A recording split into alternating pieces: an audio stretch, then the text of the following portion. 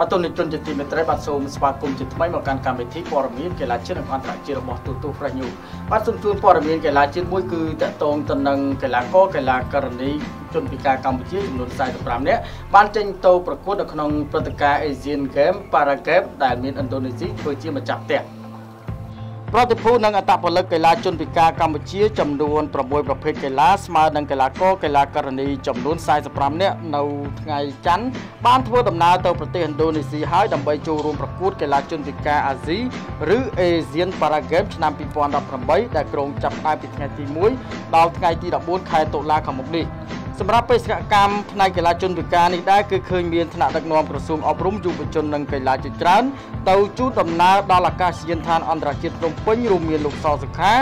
ដ្ឋលេខាធិការក្រសួងអប់រំលោកប៊ូជុំសេរីអនុរដ្ឋលេខាធិការនិងលោកអុកសុតិជាតិអគ្គនាយកនៃអគ្គនាយកដ្ឋានកីឡារួមទាំងបងប្អូននិងអាណាព្យាបាលរបស់កីឡាករកីឡាករនីជនពិការជម្រើសជាតិកម្ពុជាផងដែរជាមួយគ្នានោះលោកសសុខាបានថ្លែងលើកទឹកចិត្តនិងវាយតម្លៃខ្ពស់ចំពោះការខិតខំរបស់បងប្អូនកីឡាករកីឡាករនីជនពិការកម្ពុជាហើយលោកបានចាត់ទុកពួកគេគឺជាគ្រួសាររួមនិងលើកទឹកចិត្តដោយកីឡាមិនមែនជនពិការដែរលោកសង្កត់ធ្ងន់ថាវាមិនមែនជារឿងដាច់ដោយឡែកនោះទេពលគឺកីឡាជនពិការត្រូវបានលើកទឹកចិត្តដោយកីឡាធម្មតាដែរពិសេសគឺសម្ដេចតេជោហ៊ុនសែននាយករដ្ឋមន្ត្រីនៃកម្ពុជាបានយកចិត្តទុកដាក់ជាខ្លាំងថែមទៀតនោះ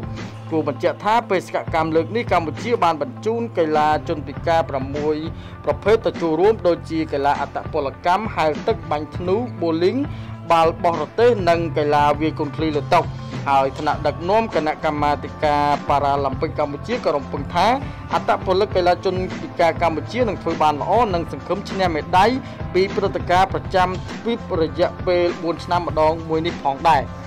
បាទក៏សូមបញ្ជាក់ជូនផងដែរថាក្នុងការចេញដំណើរទៅប្រទេសឥណ្ឌូនេស៊ីគឺក៏មានការ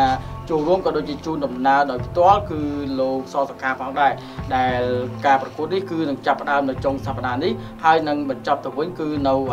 ខែពាក់កណ្ដាលខែតុលាខាងមុខនោះដែលកម្មវិធីព័ត៌មានកីឡាមួយនេះឧបត្ថម្ភដោយ Setcom Technology